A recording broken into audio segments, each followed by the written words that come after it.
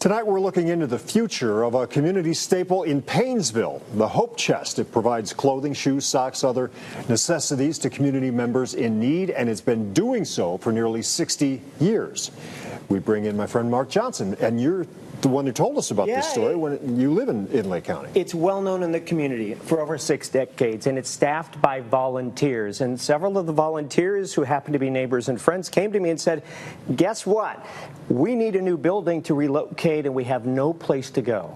Okay, so it is looking for a new location ahead of planned construction. News 5's Kaylee Oliva spent this day in Painesville, and she found out more.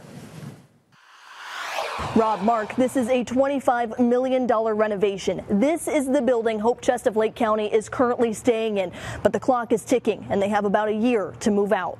60 years in the making, the Hope Chest of Lake County has served families in need for years. When we have families come in, it's just a sheer feeling of joy and happiness to be able to give them things that, like, you mean we get to keep it? From handing out household items to clothes, Hope Chest has it all.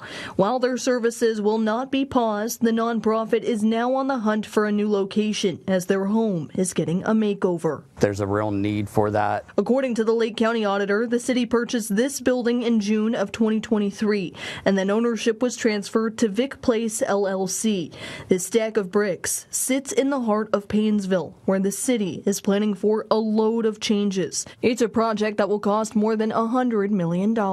From adding concrete steps and bike racks to modernizing the Victoria Place building. They'd like to do 78 at-rate apartments, 40,000 square foot of new office space, which is upgraded office space in the city. With state-of-the-art renovations, value and pricing will climb, including rent to occupy the space. Some of the tenants will remain, and other tenants, once their lease is expired, will probably end up moving out of the building because the cost for them to stay within the building once it's renovated will be too expensive. It puts Hope Chest of Lake County in a bind as it currently pays $500 for 2,300 square feet of real estate.